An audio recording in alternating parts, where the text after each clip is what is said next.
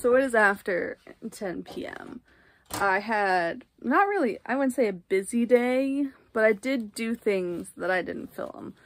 We took our dog to the vet.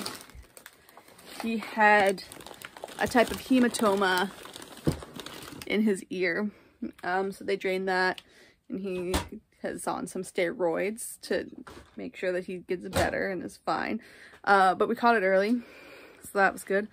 I picked up my new glasses, and I think that they look really nice on my face, so continue to give me comments that compliment my glasses, because I think they're great.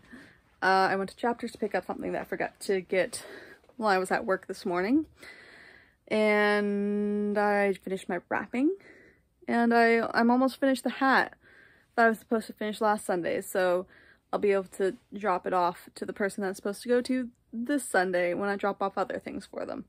So that's nice. I feel accomplished, feeling good, feeling real tired though. It is after 10 p.m, much past my bedtime.